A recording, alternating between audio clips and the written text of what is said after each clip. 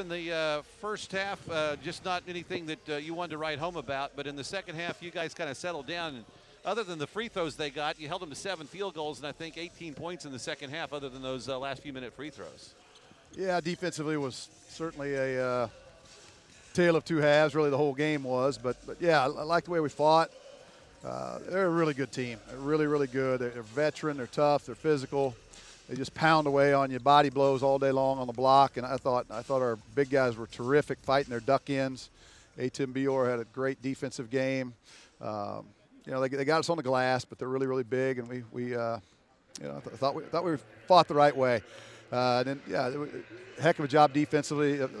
Gave up 7 field goals in the second half. One of them was when the game was basically over. They needed to score for the new point differential deal, which didn't matter. But like the way our guys responded. It wasn't one of those timeouts where we went in there and ran into the rave. We just talked to them about playing our way, playing the way we're capable of, playing UTSA basketball, and kind of thought we would do that. I thought our focus would be doing that offensively, but really it started with our defense, which is really a good sign.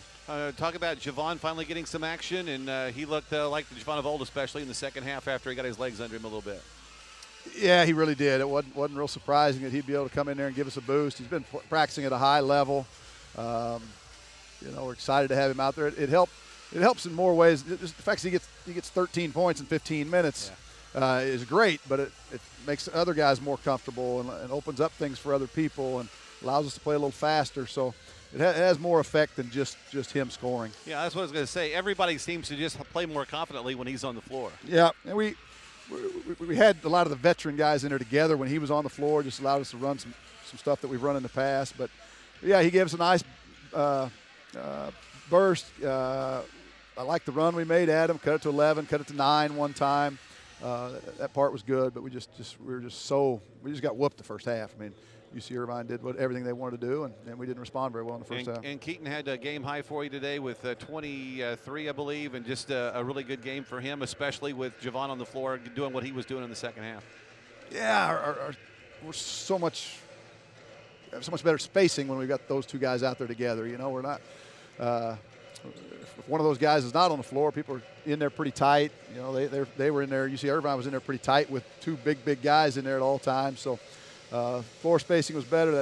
That helped Keaton. We had better tempo. Of course, when Javon's on there, we were able to play a little faster. So positive signs. We just can't have a first half like that. Another tough game tomorrow with South Dakota State. Yeah. They're pretty good too. Yeah, we watched that game before ours, and I thought both those teams were terrific. Tulane and South Dakota State both.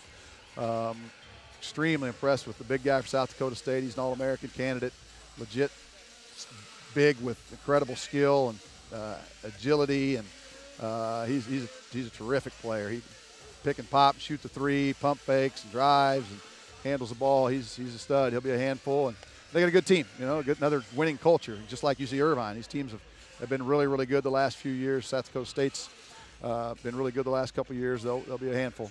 All right, Steve, thanks so much, and we'll see you tomorrow. Thanks, Andy. All right.